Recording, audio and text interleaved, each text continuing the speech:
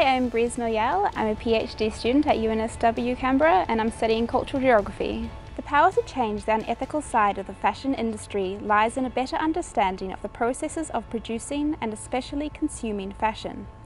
This is as traditional modes of thought surrounding production and consumption are reductive, resulting in a lack of understanding of what the consumer's relation to fashion actually is. Through my engagement with designers and the research cluster The Difference Lab, however, the complexities of these processes have become more apparent. When a garment is designed, made or worn, it is done so through a simultaneous engagement of the material, the designer or wearer, the body, and the environmental, political and microperceptual data. Anne-Sophie Kuchevalu's works are a clear example of this, which she creates through found objects and then allows to evolve into wearable art or fashion. It is not just the fabric that experiences a creative change though, but also the designers, wearers and observers. The greater the aesthetic encounter we have with fashion, the greater effect it has on us, and thus the more we desire it and are able to overlook its often not so ethical means of production.